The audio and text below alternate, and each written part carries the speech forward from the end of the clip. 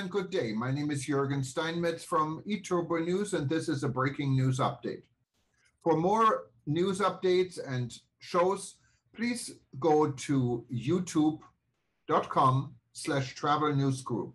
youtube.com/travel news group. Here's our update. 2 cruise ships calling on Ocho Rios, Jamaica this week. Jamaica Minister of Tourism, Hon. Edmund Bartlett, has revealed that 2 cruise ships will call on the Ocho Rios port this week. This development, the minister underscores, is further evidence of the growing demand for destination Jamaica and the success of efforts to reopen the tourism sector. MSC Meraviglia returns to the port of Ocho Rios on Tuesday, September 21, for the first of 5 calls up to November. Carnival Sunrise will also dock in Jamaica on its return trip on Wednesday, September 22. With the return of stopover visitor arrivals since June 2020, Jamaica has been seeing steady growth in the cruise tourism industry. The award-winning MSC Meraviglia returns to the port of Ocho Rios on Tuesday, September 21, for the first of 5 calls up to November.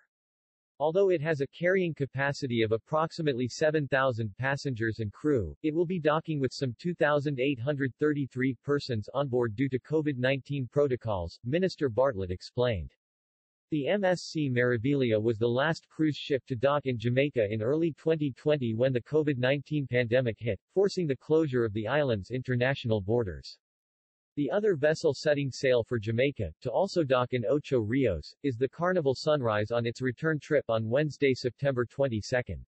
The Carnival Sunrise was the first vessel to visit the island as Jamaica reopened to cruise tourism on Monday, August 16 and will be making some 11 calls up to December.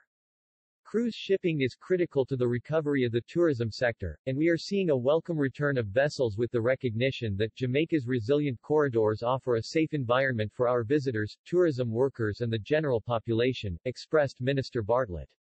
With the return of stopover visitor arrivals since June 2020, we have been seeing steady growth towards pre-COVID-19 levels, and now that the cruise shipping industry is back on stream, we are looking forward to significant growth in our numbers, he adds.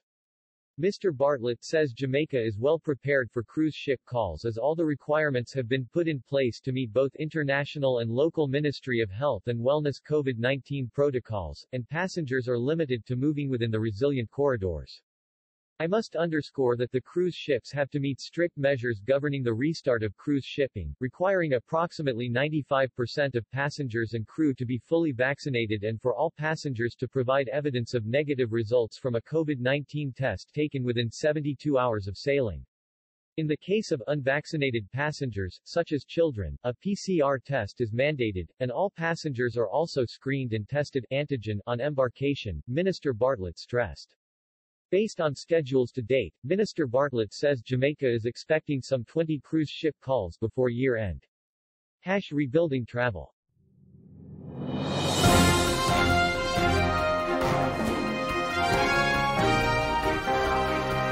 Thank you for listening to our news update. There's more on youtube.com/travel news group, or you can read us, of course, in going to our news portal at eTurboNews.com or travelnews.online.